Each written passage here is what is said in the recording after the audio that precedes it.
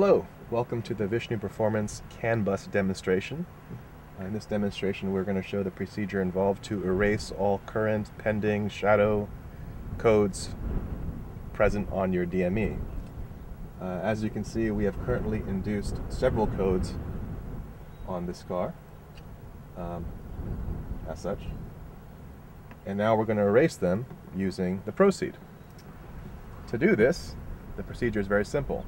You turn the ignition on, and then you press the throttle to the floor for 1 second, at which time a malfunction indicator light will pop up. This indicates that the Procede's code clearing system is on. Now lift the throttle and press the throttle again. Light goes away, indicating that all the codes have been cleared, and you can lift off the throttle.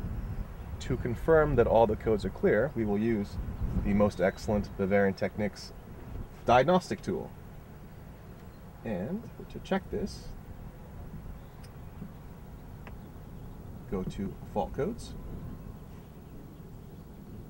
and no fault codes.